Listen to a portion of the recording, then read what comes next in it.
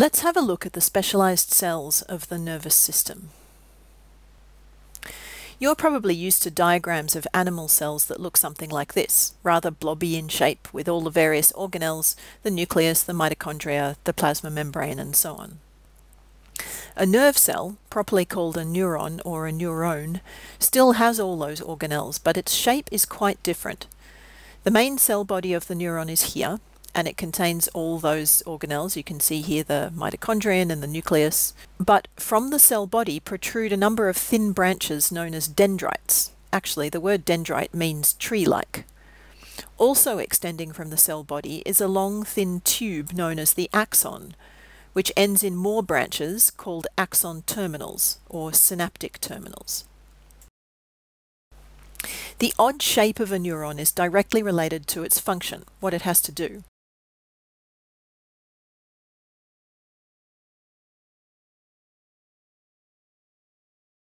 In order for signals to travel from one part of the body to another, neurons grow in chains or nets so that one neuron can take a signal and pass it on to the next in the chain.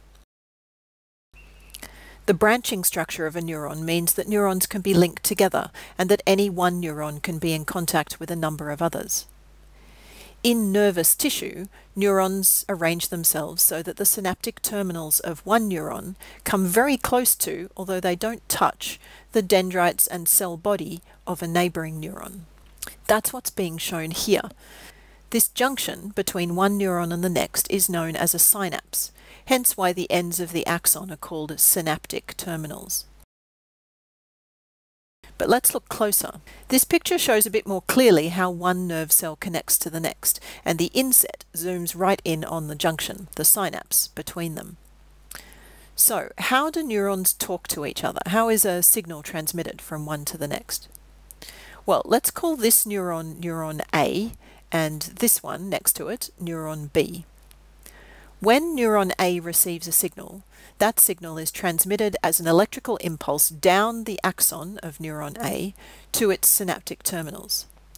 The inset diagram here zooms in on that synaptic terminal. The signal causes neurotransmitter molecules to be released from the synaptic terminal.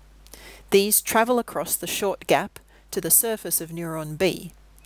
And by absorbing the neurotransmitter molecules, neuron B is receiving the signal, and it then repeats the process to pass the signal on to the next neuron in the chain. Think of the neurotransmitter molecules as like a note being passed from one neuron to the next. One last thing to look at is the myelin sheath. The sheath is not shown in this diagram, so let's switch to this cartoon of a neuron. You can see the same basic structure with the cell body, the dendrites, and the axon. But here you can see that the axon is covered by a layer of fatty cells known as Schwann cells. The fatty substance in the Schwann cell is called myelin, and together the cells are known as the myelin sheath. This protective layer around the axon is really important for the function of the neuron because it helps the nerve signal to travel fast and accurately down the axon.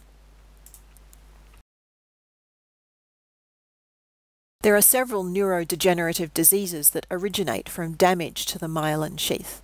Multiple sclerosis, or MS, is one of these. It's believed to be what's called an autoimmune disease, which means the body's own immune system is responsible. It attacks the protective myelin sheaths of neurons in the brain, and this causes nerve signals passing through those neurons to be either slowed down or lost entirely. So even though the brain is working fine and it's sending signals as normal, those signals aren't always received by other parts of the body. And the MS sufferer experiences a range of problems as a result, including numbness and loss of strength and balance, visual problems, and other issues.